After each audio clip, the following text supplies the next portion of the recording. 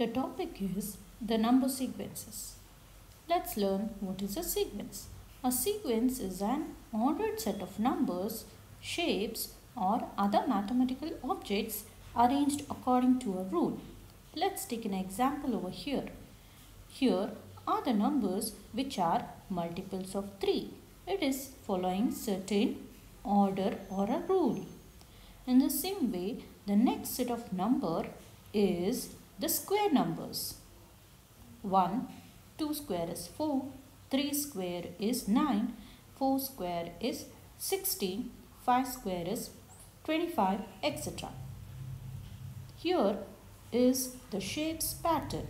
Square, circle, triangle, which has been repeated. So it is square, circle, triangle, square, and the next one would be circle and a triangle. Step. What is a step? The jump size. Jump size indicates the way you take a step one by one. In numbers, it is the step you jump. That is, we have taken an example of a sequence, that is 60 has jumped to 110, 110 has been jumped to 160. What is the step size? The step jump or the step size or the jump size is plus 50. What is a term? Term is one of the number in a sequence. Suppose I take the sequence 1, 3, 5, etc. This number, one of the numbers, are all called as the term. Rule. We all follow certain rules. It is very much needed to be disciplined in life. Numbers too follow certain rules and they are connected to each other. A rule tells us how things or numbers are connected. For example, the numbers 3, 7, 11, 15, 19 are connected by the rule add 4 to the previous numbers. So 3 plus 4 gives us 7, 7 plus 4 gives us 11, 11 plus 4 gives us 15, etc. These numbers are connected with certain rules, that is add 4. Let's investigate.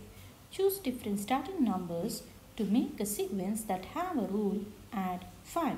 You can choose any starting numbers. Then find out if these are all possible. Multiples of 5. I have listed here the multiples of 5 and it follows the rules of add 5. Multiples of 10, it's not possible because multiples of 10 follow the rule of add 10.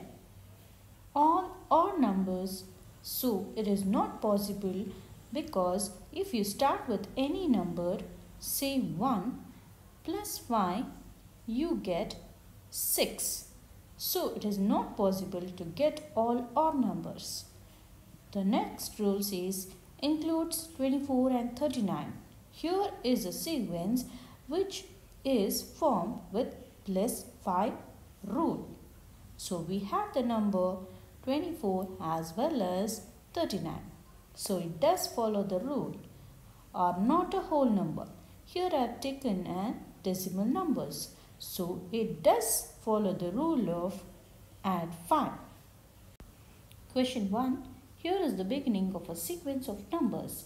The sequence continues in the same way. Will 88 be in the sequence? Explain how you know. When I look at the sequence 8, 16, 24, 32, 40, I see that they are all multiples of 8 and the number 88 will definitely be in the sequence because 8 11s is 88. Question 2. A sequence starts at 200 and 30 is subtracted each time. What are the first two numbers in the sequence that are less than 0? Do subtract with 140, that is 140 minus 30. We get 110. Take away 30 gives us 80 Take away 30 gives us 50. Take away 30 gives us 20. Take away 30 gives us minus 10. And take away 30 gives us minus 40. These two are the numbers which are less than 0. The answer is minus 10 and minus 40. Do remember that 20 take away 30 is 10.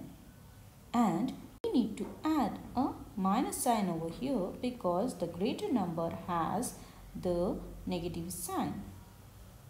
Question 3. Fatima makes a sequence of 5 numbers. The first number is 2. The last number is 40. Her rule is add the same number each time. What are the missing numbers?